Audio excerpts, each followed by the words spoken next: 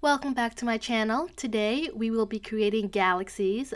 Galaxies are a really popular trend right now in creative art, and so I thought I would show you how to create some galaxies when you're not a professional artist. I will have links to all of the supplies I use in the description and in my blog. We're going to start off with one of the most popular ways to create a galaxy, which is through watercolor. Now, I'm not an expert when it comes to watercolor, so one of my tips is to use a larger canvas, if you will. I'm using an 8.5 by 11 sheet of watercolor paper, and that way I'm painting the whole thing, and whatever I like I can trim down to keep it to that size, and whatever I don't like or whatever didn't turn out well I can just discard. I started this watercolor painting by dropping in various shades of blues and purples. I wasn't too concerned about how they looked at the beginning because I knew I was going to go in and cover it up all with black watercolor paint. I'm going to set this piece aside to dry while I work on the other methods. Next up is a variation of watercoloring. It's watercoloring by using distress inks. Distress inks are really popular in the paper crafting world with mixed media and scrapbooking and card making. I'm using the same technique as I did before with a regular watercolor. I dropped in different shades of blues and purples and not really caring how hot mess it looks like right now because I know I was going to cover it up with some black distress ink watercolor anyway. I'm pretty comfortable with using distress inks, which is why my sheet of watercolor paper is 4.25 by 5.5. While both of the watercolor projects dry, we'll move on to the next technique of distress oxide ink blending. If you have watched my other videos, you know that I am an ink blending girl. I'm using the same color palette as before, but this time I'm not using watercolor paper. I'm using a smooth cardstock because the smooth cardstock allows for the ink to glide more easily, therefore it blends better. I'm using ink blending tools for this technique. If you don't have these tools for ink blending, I highly recommend them. They fit your hand nicely and they make blending a lot easier. This project should dry quickly as we move on to our next method. The fourth way of creating a galaxy involves using some good old-fashioned acrylic paint. These are some cheapy acrylic paints I got off Amazon. As you can see here, I'm not very comfortable with acrylic paint either because I'm using a Costco plate as my palette. And so I'm using a 8.5 by 11 sheet of black cardstock because I figured I wanted to see if this would save time in me covering the whole sheet if I just started off with a black foundation first. I really didn't have a plan for this galaxy.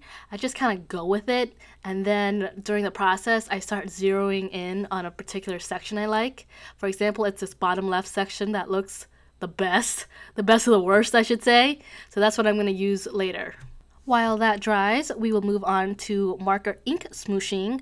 This technique is probably the messiest to do out of the 5, but in terms of supplies, it's probably the easiest because you should have all these supplies somewhere around at home, or you can buy them for really cheap. What I'm doing is I took a scrap piece of transparency. You can also use a Ziploc bag, some plastic wrap even, and I'm just scribbling on some marker, and then I spritzed it with some water, and now I'm smooshing it on my sheet of paper. So the process is scribble, spritz, and then smoosh, and then repeat. This technique is certainly fun to do, and you could probably have your kids join in on the fun as well. The only thing I recommend is laying down a craft mat like the one I have here, because yeah, it is messy. I'm going to clean up a little before I add my black marker smoosh. The beauty of using Crayola markers is that it's washable, so I'm just using a baby wipe to clean that up really easily. And now I'm going to go in with my black marker, do some scribbles, and then spritz, and then smoosh.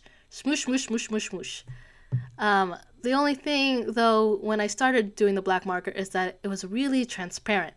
Like, it was too transparent. You know, I wanted some more opaqueness to it. So I had to go in with multiple layers of black and dark blue to touch this galaxy up. Now that my projects are dry, I'm going to go in and trim off the stuff that looks like crap. If you're an amateur like me, that's why I recommend painting on paper and not canvases. Trimming down paper is much easier than trimming down canvas. And just like that, with a few quick cuts, no one ever has to see the ugly parts of your artwork. Unless you've been watching this video for the past 5 minutes. Okay, let's see how these babies turned out. So first we have the regular watercolor. It turned out nice, I think. And then here's the distressed ink watercolor, which kind of turned out a little messy. If I were to do it again, I think I would have let it dry in between layers. The third one was the distressed oxide, and that one has a more chalky finish. The acrylic came out really bold. I was really surprised by that. And the fifth one has a much more organic feel, if that makes sense, with the ink smushing. I like that one a lot too. I laid them all down on my craft mat because this next step is going to get really messy. So what I'm doing is I'm prepping my metallic-y, starry watercolors here, and I'm using an acrylic block. I'm going to do some flicking, some ink flicking. I want to practice first on some regular copy paper to make sure that I get the motion and the right amount on. Using the acrylic block helps me control the amount I put on there. Or so I thought. Big frigging blob in the middle of all these tiny little stars. If anyone asks, it's a planet. It's a planet, okay? It's Pluto. Alright, you can see the gist of this technique. It's flicking on white or silver paint for stars. You can put as many or as little amount of stars as you want. I think the more the merrier, which is why I'm going ham on all these stars. I'm going to go in with a paper towel and try to fix up Pluto here. Make sure he's a little less noticeable. Yeah, it's not really working. Oh well. We'll let this dry and come back and summarize. First up is the watercolor. Not bad, not bad. I think I would have made the washes a little bit smoother instead of having that harsh line there. Second is the distressed ink watercolor. A little muddy, but it still works. Third is the distressed oxide with Pluto. Yeah, I see you. Fourth up is the acrylic painting, which turned out really good. I think this is one of my favorites. It's definitely up there. And the fifth one is the marker ink smushing, which turned out really well. It just took the most cleanup.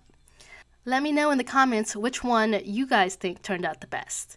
And if you have any tips for creating galaxies for this non-artist over here. After you leave your comment, remember to hit the subscribe button to let me know that you want to see more videos like this.